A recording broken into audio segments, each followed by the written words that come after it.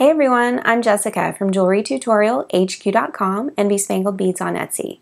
In this quick tip video, I'm going to show you a trick to prevent your cord from fraying when you're making knotted cord jewelry. I think we all know the frustration of trying to thread a tiny bead onto a cord with a frayed end. There's just no way that's going to work.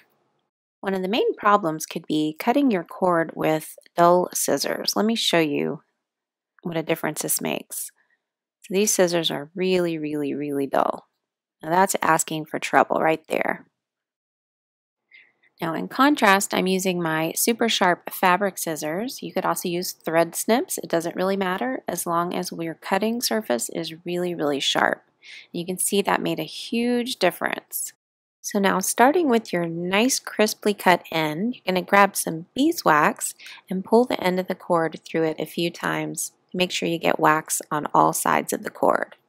Then you're going to pay attention to the direction that the threads are going. Twist between your thumb and forefinger in that same direction a few times to kind of stick the ends together. Now you shouldn't have any more trouble getting through those tiny beads, and you can repeat this process as necessary while you're beading.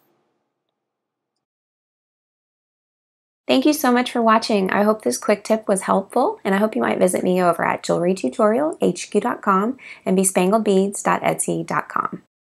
Be sure to check out my channel for more cord knotting tips and tricks. You can click your screen on YouTube or see the notes below the video.